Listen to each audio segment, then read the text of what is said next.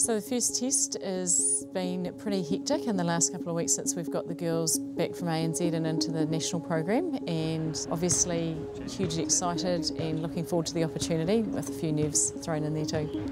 I'm hugely honoured and privileged to be in the position I'm in, and you know, to wear the silver fern on any occasion is just an amazing experience.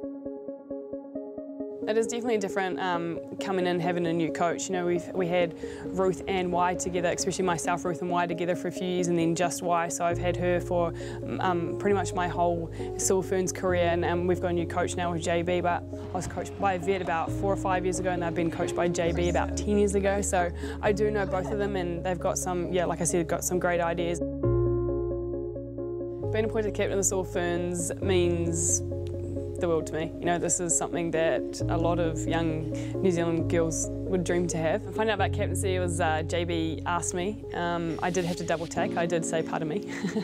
What did you say? But I jumped at the opportunity. There was no way I'd say no to something like that.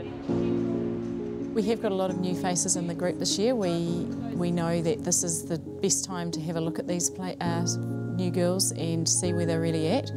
We're building towards Com Games and World Champs in 2018 and 2019, so we figure at this point in time it's a great opportunity. You know, for some of the younger ones, may not have expected to be in here, but we are looking to build for long term.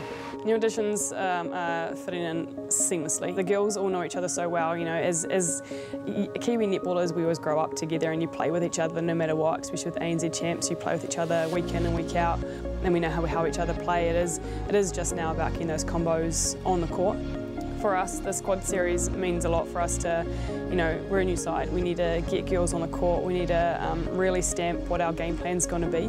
England is going to be a really tough match. They are a quality team. They've got some really experienced players who lots of people will know from the teams that they've played in the ANZ. We just want to play. We've been itching to get a test match under our belt and really see how this new group's going to form together. We've got to make sure that we're at the top of our game to take this game.